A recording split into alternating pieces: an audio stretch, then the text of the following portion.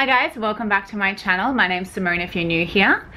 Today's video is going to be something a little bit different. I've just come back from a job and I thought I would just film a quick video showing you what I've taken to this job. I only had one model today and I've worked with her before, so I sort of know what I need and what she likes. And I just wanted to show you guys how I can condense my makeup kit into a smaller bag. So I'm just going to change the camera angle and show you guys the bag that I have, and I'll open it up and show you what I've got in it. So I did know in advance what sort of hair my model wanted, so I just bought the bare minimal.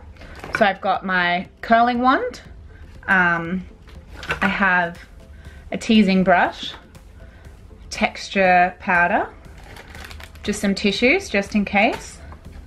I have a dry shampoo, hairspray, I have a texture powder,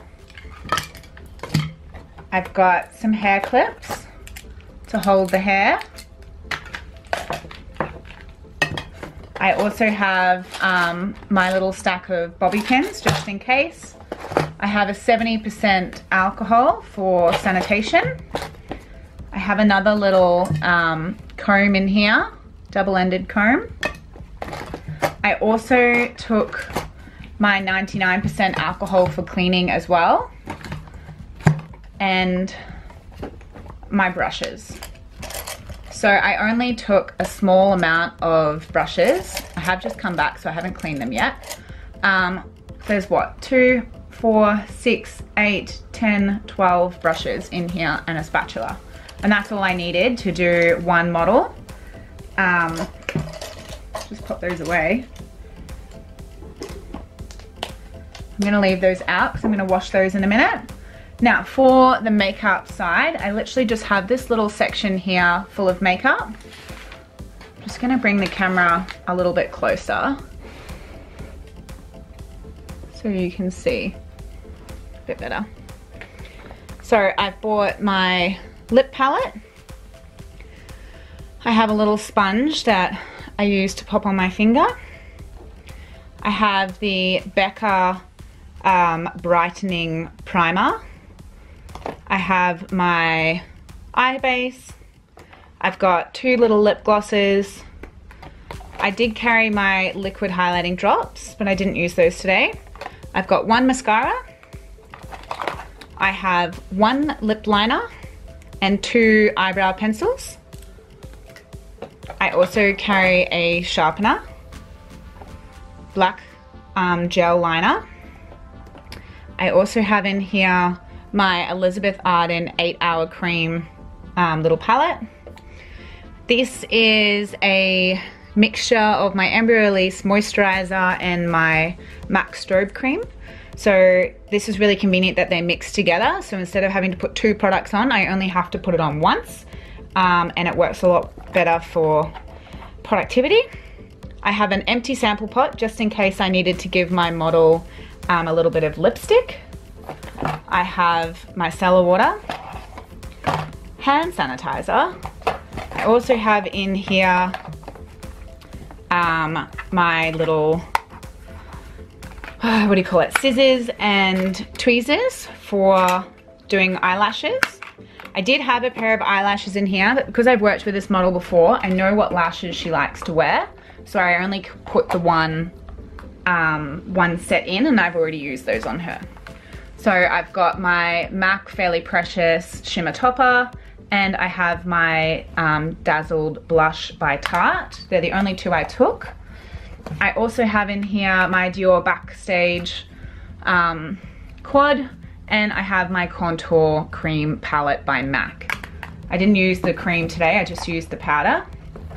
And then in this little container here, I just have my eyelash glue. I have all of my mascara ones, so I packed a couple of extras. I have some lip brushes, some cotton pads, and some Q-tips. Now, I only put in a small amount of these. I will be throwing all of these out except for my eyelash glue, just because of COVID at the moment, and they were opened in front of, like, in the space. So I'll be throwing all of those out. I also carry these little palettes with all of my concealers in them, and I took my foundation palette. So I already knew what shade my model was, so I just grabbed this. I probably could have just grabbed 2 shades out of it, but I wasn't quite sure whether she had a fake tan on today or not, so I just grabbed this, and that was nice and easy. And that's literally all of the makeup that I have to do my model's face. So if I had 2 or 3 models, I could still get away with just having this amount of makeup.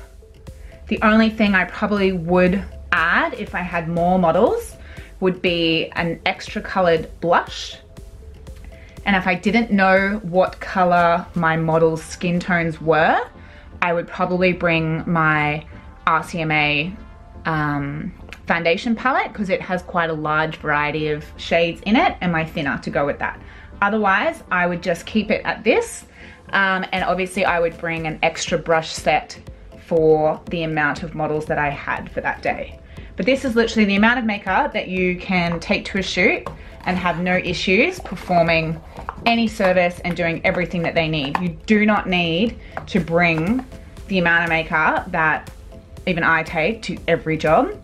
I just want you guys to have an understanding of how much you really need, particularly if you are starting out.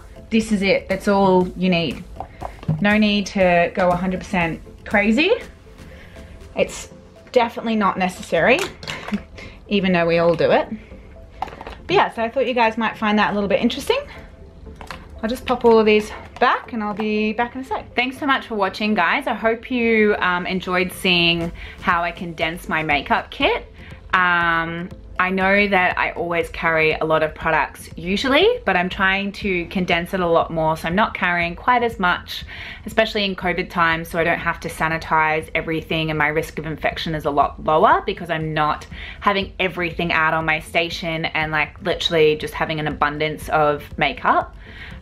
It does make it a little bit easier when you sort of already know who your model is and like what kind of products you already need. But if you're just starting out, then this is the basis for a solid kit. The only thing that I would add to this if I was just starting out would be a hair straightener. You could probably swap out the hair straightener for the curling iron, because I think it's more beneficial to have a straightener because you can do curls in it than having a curling iron, because if you need to straighten someone's hair, you don't want to carry both if you're just starting out, and if you're trying to condense your kit, it's just easier to have a hair straightener in there. And I would probably carry a different colored blush as well, and that'd be about it. But I would literally just have a setting powder in there and an extra colored blush, and you could quite happily get away with doing most people's makeup. If you are going to be doing a bit more of a versatile skin range, then I would invest in a RCMA color palette, and then I think you have all bases covered. So I hope you guys enjoyed it. Please give my video a big thumbs up. Leave me a comment if you would like to see more videos like this. I do have a couple of other different ways that I pack my kit for certain jobs. I do have commercial jobs where I only need basically like foundation, concealer, and a bit of bronzer. So I pack my kit down again, and I do bring different products. So if you'd like to see how I pack my kit into just a tiny set bag and it's this size, then leave me a comment and I'll show you guys how I do that as well. But until then, I'll see you guys in the next video. Thanks for watching.